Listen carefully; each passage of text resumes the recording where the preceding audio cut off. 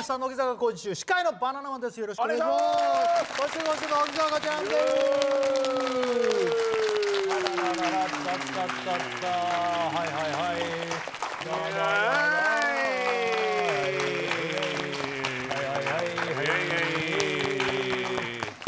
せーの、パ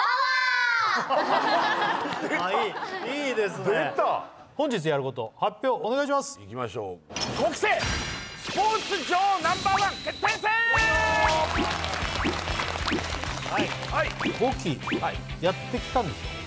もうなるほどね。新メンバーの恒例行事スポーツ能力テスト。今回は5期生の運動能力をチェック。さまざまな種目に挑戦しランキングごとにポイント化。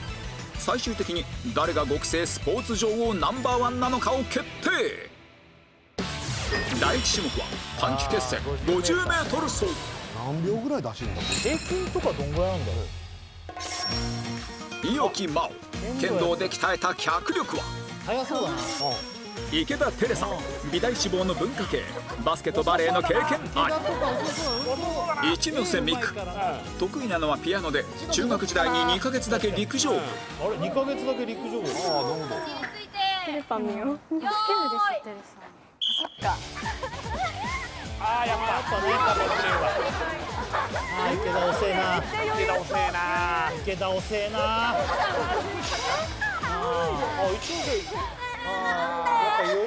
8秒後半とか目指してたんですけど、なまってますね。ビリにならなかったからよかったなって思います。今の自分の全力が11秒台。やべえな。コメントもなんかすっとろかったな。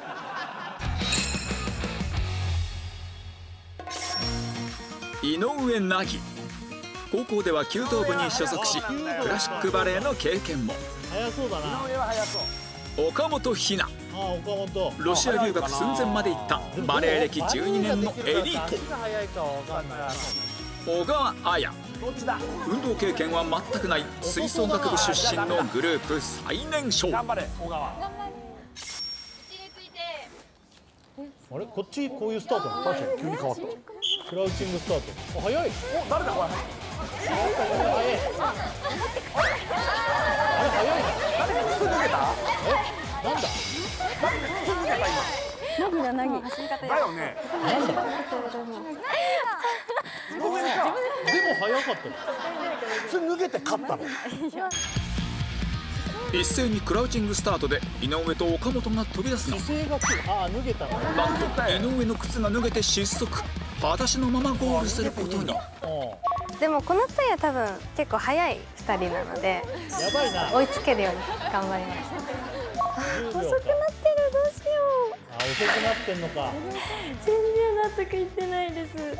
そんなにもう靴が脱げたことに頭がいきすぎて何も考えてなかったです。靴さえ脱げなければ1位だったと思います。そんな井上がどうしてももう一度走りたいとのことなのでチャレンジを認めることに。まあいいよそりゃ。これででもすげえ速くない。早いな。スポーツ男子の走り方。早いね。軸がぶれない。8秒台出た。みんな遅そうだな。奥田いろは腰の骨が外れる柔軟性で意外な走りを見せるか。川崎さくらフィギュアスケートで大会優勝経験があり陸上でのスピードは。菅原さつきヒット祈願ではスーパーカルカルギアをこぎ続け足の回転には定評あり。あれここのスタート自由なんだ。すげえ速い。早い。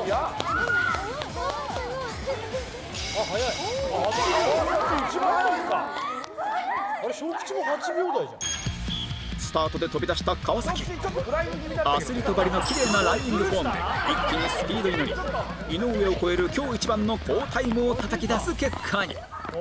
なんか走る前に緊関節取れた。張しすぎて力が抜けてしまって、なんか全然体が追いつかなかったです。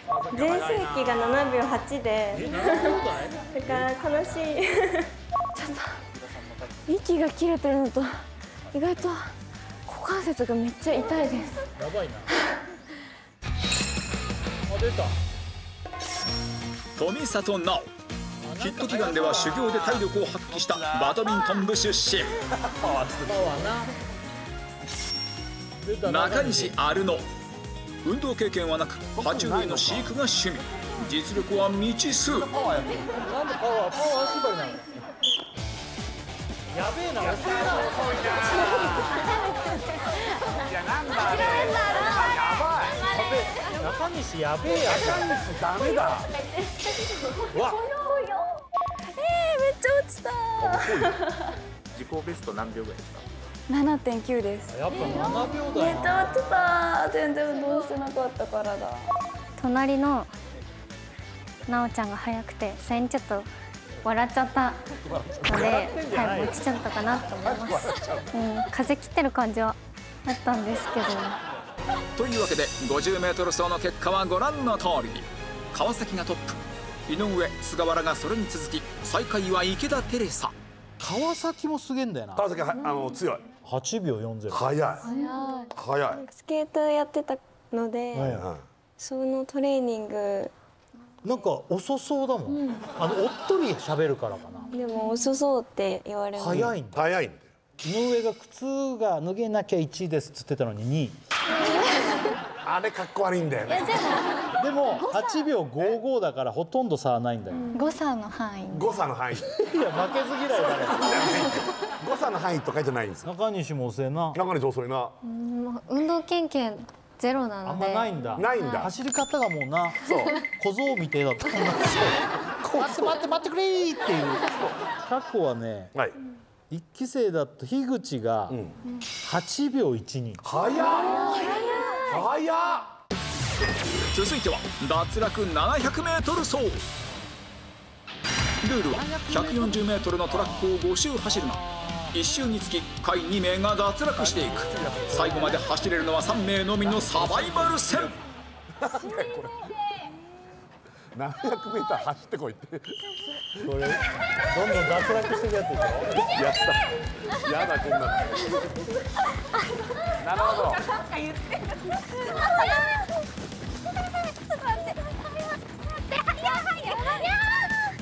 めっちゃ飛ばすくない？待ってやばい。待ってやばいかも。やばいやばい。あそこら辺からちょっとトマトかけられてんだ。やだなこれ、なんかこれやだ。芸能界の縮図みたいだな。まもなく1周経過。下位の2人はここで強制リタイア。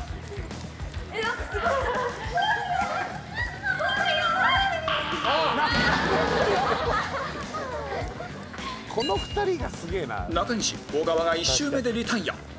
レースは伊予木がリードし、川崎一ノ瀬が続く展開に。これ面白いね。でも面白い。最後はもう根性勝負みたいな。確かにこれ面白い。そしてここで2周経過。続いて強制リタイアになる2人は誰だ。およくすげえな。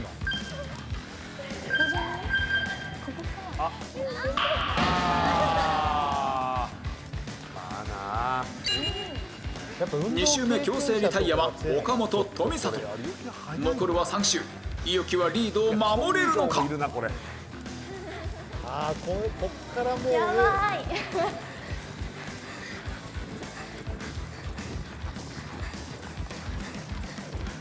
ここで3周が終了。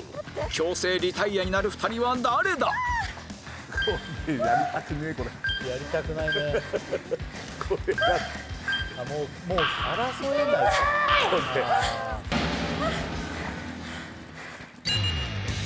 4周目で残りは5名。依然として伊予木がトップ。果たして逆転はあるのか。偉い。体力あります。すごい。これはそろそろ後ろの人はそしてレースは最後の脱落タイム。ここで落ちてしまう2人は誰だ。あ、いってるいってるいってる。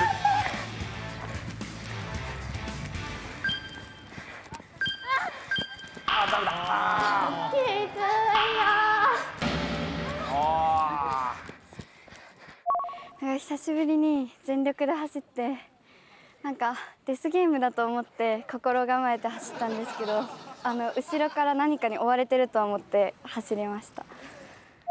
頑張りましたよね。いや池田頑張ったね。ここは残ってましたよね、最後の方で。でも前の3人しか見えてなくて、後ろがどんどん減ってたことに気づかなかった。池田ボロボロだね。本当だね。ずっと暗闇のべちゃべちゃしたとこに住んでそうだだけどボロボロ大会優勝なんだよ。でも自分で見たらめっちゃ気持ち悪くて。残る3人は伊予木、川崎、一ノ瀬。依然として伊予木が大きくリード。このままトップを守れるのか。すごい余裕だったこれ。一人勝ちになっちゃうよ。あ、そっか。これもいったら伊予木が勝つわ。井上もバランスよく強いな。強い。あ、一ノ瀬も意外と余裕を見せる一ノ瀬を大きくリードして、今伊予木がトップでゴール。すごい。2位川崎、3位一ノ瀬となりました。気を紛らわせるために一人でなんか喋ってました、ずっと。よく喋無理る。とかきついとか一人で言って、なんかこの後の競技があんまり得意じゃないから、死ぬ気で頑張りました。なるほど。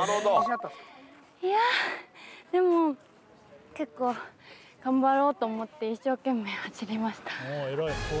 脱落 700m 走の結果はご覧の通りに。最年少小川は1周目脱落で最下位。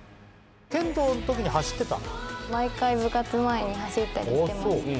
小川中西がこの辺がちょっとやばいね。小川そんな遅そうに見えないけどな。そう。地味にずっとダメだと。運動系ダメか。続いては目隠しバルシャーク耐久レース。何これ。皆さんおなじみのバルシャークポーズを目隠しの状態で何秒保てるかのタイムトライアル。何これ、耐久か。まずは目隠しなしのお試しバルシャークで実力をチェック。やはりバレエ経験者の2人が抜群のバルシャーク力を持っているようだが、果たして結果は。そうこれね。目隠しだとすぐダメでしょ。そう。まあ要は片足バランスだもんね。ちゃんとバルシャークやる。誰だ。一ノ瀬開始7秒でアウトバルシャーク。あれ。序盤からフラフラバルシャークと安定バルシャークがはっきりと分かれる展開に。バレエやってたら得意なんじゃん。そしてここでダメだ。奥田が無念のアウトバルシャーク。全然ブレないじゃん。やばいかも。どこ行ってんだ。あれ誰だ。全然ブレない。岡本。ここで伊予木もアウトバルシャーク。アウトバルシャークって安定感抜群のバレーバルシャーク井上岡本と終始バタバタの最年少バルシャーク小川は1分到達。しかし最年少バルシャークって何。小川と井上がほぼ同時にアウトバルシャーク。ここからは岡本がロンリーバルシャークでタイムを伸ばしていく。すげえ。でも2分いってんの。すごいよね。絶対なきいるよね。なんかある。そっか、もう終わってんのに分かんねえのか。そうか。何？ロンリーバルシャーク。すごいね。かっこいいな。待ってる。ロンリーバルシャーク。第1組はバレエ岡本が2分47秒のバルシャークを決めてトップに。バレエ岡本ってざっくりしたあだ名だな。バレエ岡本。続いて第2組。この組でも目隠しなしのお試しバルシャークで実力をチェック。試しバルシャークやった。変な言葉。フィギュアバルシャークの経験がある川崎が本命だが、その実力は。フィギュアバルシャーク強えだろこれ。フィギュアバルシャーク。やってんだからバルシャークを。バルシャークって始めてんのに。もうダメだ。誰だこれ。目隠してかもう。池田あっけなくアウトバルシャーク。アウトバルシャークになるの早すぎだろ。やっぱフィギュアバルシャーク安定してんなこれ。なんでフィギュアバルシャーク？もうあれバルシャークじゃなくない？これは違うんだよ。誰だこれ？なんで暴れバルシャークって。安定バルシャークの川崎中西に対して暴れバルシャークの菅原富里、そして暴れバルシャーク。暴れバルシャークやべえ。ああ、ショック。続いて中西と体力の限界が来た富里も脱落し、残るバルシャークは川崎一人なのだが、残るバルシャークは違うんだよ。これちょっと足上げなすぎじゃないか。違うんだよ。その後も川崎は省エネバルシャークでタイムを伸ばし続け、まあでもこれすごいな。暴れバルシャーク。暴れバルシャーク。ツイストバルシャーク。ツイストバルシャーク。どっか行っちゃうバルシャークやん。なんだよこれ。ああ、終わっ体力の限界でフィニッシュバルシャーク。あーすごい。いやもう6分近いわ。川崎は驚異の5分42秒を記録して2度目の優勝。バレー岡本が2位という結果に。続いては腹筋耐久バトル。リズムに合わせて何回腹筋できるか競う。半数以上のメンバーが30回前に脱落。ここまで好成績の川崎も25回で脱落する波乱の中、残るは奥田と伊予木。どこまで記録を伸ばせるか。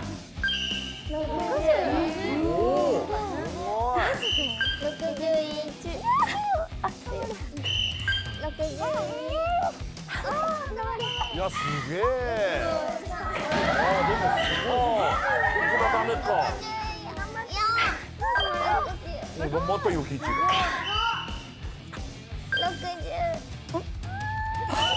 もできる。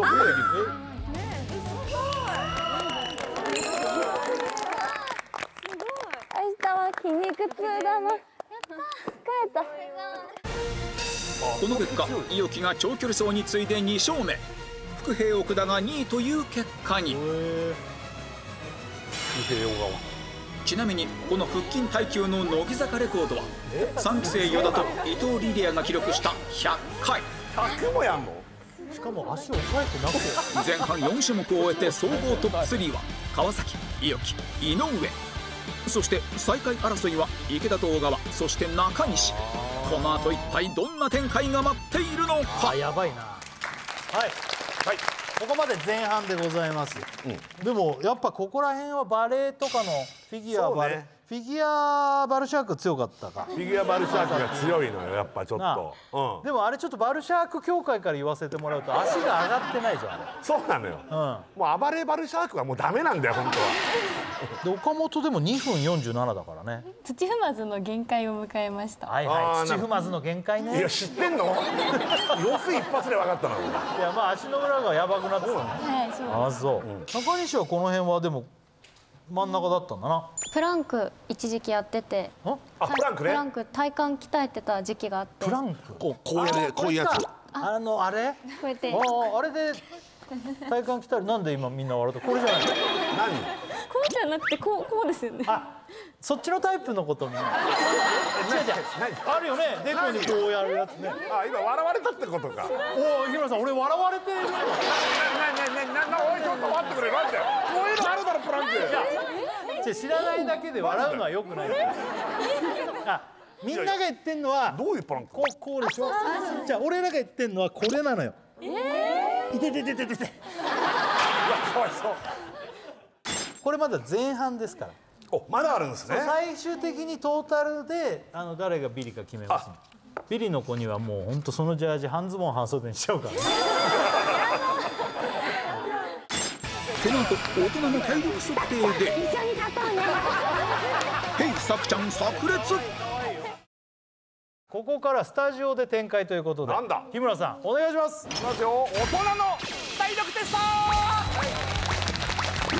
大人の、そうです、大人の体力テスト。ちょっとなんかエロいことやりそうなタイトルで、そういうことじゃないです。そういうことじゃないでしょ。ということでまず最初にやる競技は日村さん発表お願いします。最初はノーハンド立ち上がり。知らないな。ここからはススタジオで体が老化していないかを調べる大人の体力測定。まずはノーハンド立ち上がり。うつ伏せで寝転び背中に手を組み手を使わずに立ち上がる時間を計測。大人の目安タイムは2秒。どんな結果になるのか。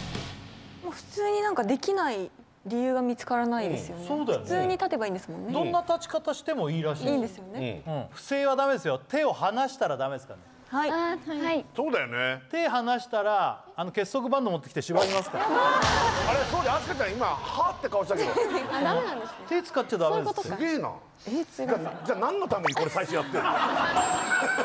そうですね。校長先生スタートじゃんね、これは。校長先生スタート。校長先生スタートだよ。ずっと手は使わないでください。まあ横になるときは使っていいですからね。じゃなくて横になるときは使っていいですから。行く時ですよね。そう、行くときからだって。行くときもダメですよって言ったら屈辱だろ。鬼じゃない俺だもん。さあ、じゃあ皆さん寝そべってください。今は手いいんですよ。今はいいですよ。池田の手が違池田の手、うよ。なんでさっき言ったら聞いてねえんだよ。おい。ね、手こうします。ね、がっつりこのまんまで。なんでねじるんだよそれできますじゃないんだよ。今いいんだよ。これできますじゃないんだよ。よし、そのまんまです。いきます。ノーハンド立ち上がり。用意スタート。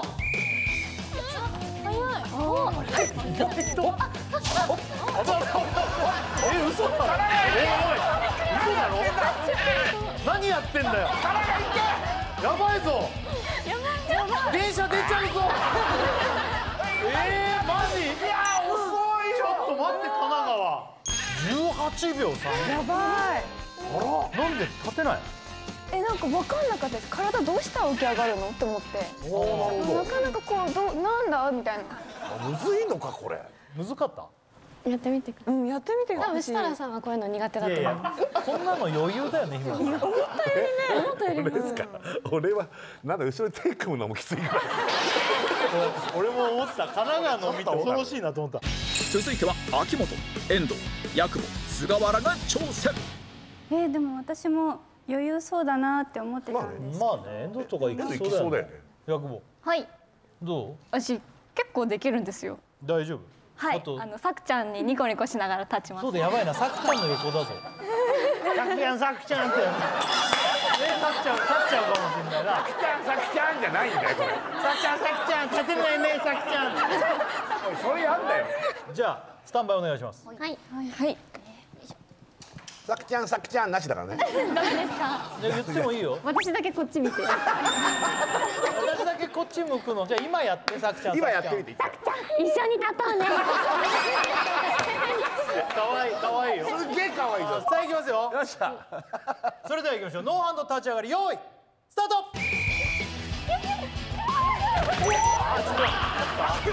手離した。失格だ。失格出ちゃったよ。立てないじゃん。完全失格です。手ついたじゃん。八久保とさくちゃんほぼ同時だったもん。立てるんですよ。なんかマジで。絶対できると思ったの。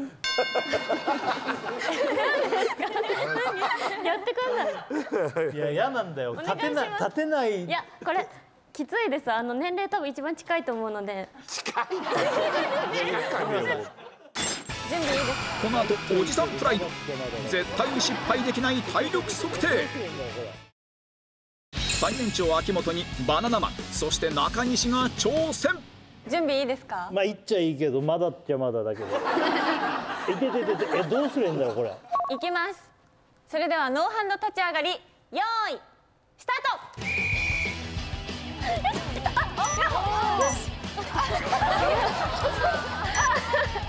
やったぜ。中西勝ったぜ。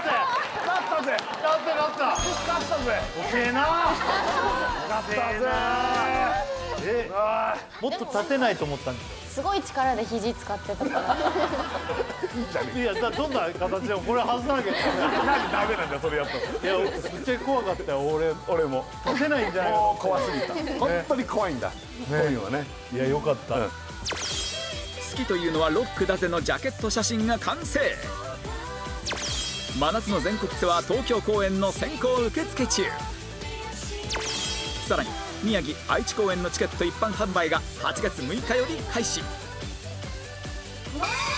5期生スポーツ女王の座は誰の手に。